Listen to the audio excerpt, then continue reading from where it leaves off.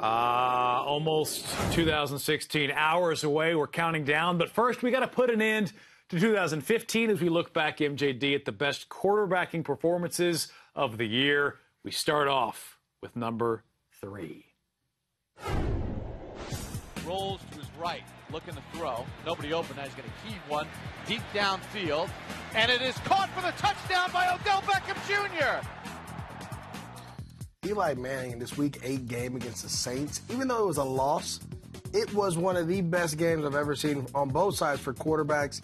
Eli Manning throwing 6 touchdowns, going tit for tat with Drew Brees was amazing. He got everybody involved too, Mark. That was the best. Spread the ball around. Spread the ball around. 350 total yards, 6 touchdowns, a 138.2 rating, as you see right there.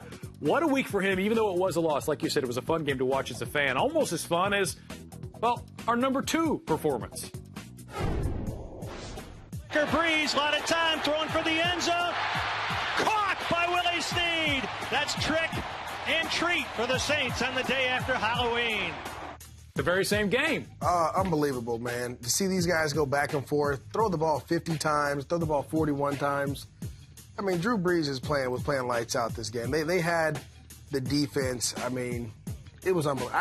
I've never seen anything like it. 50 times for 500 yards? Yeah. Wow. 7 touchdowns. Yeah, most passing yards and touchdowns in a game this season for Drew Brees. And certainly what a game it was for him. A fun game to watch. But as enjoyable as that was as a fan, it doesn't hold a candle to our number 1 quarterbacking performance of 2015. Cam Newton pats the ball once, goes end zone, complete for a touchdown to Devin Funchess. Wow, what a play. Let's just say it was easy to feast on that Giants secondary this year. I was going to say, two of them, right? But this had never been done before. Someone to throw 5 touchdowns and have 100 yards rushing, it shows what kind of weapon. Yeah, and to pass the 300-yard passing mark in the same game. It shows what kind of weapon Cam Newton really is, and that people should respect that he did this without Kelvin Benjamin. And I want to say Jonathan Stewart got banged up in this game. Yeah.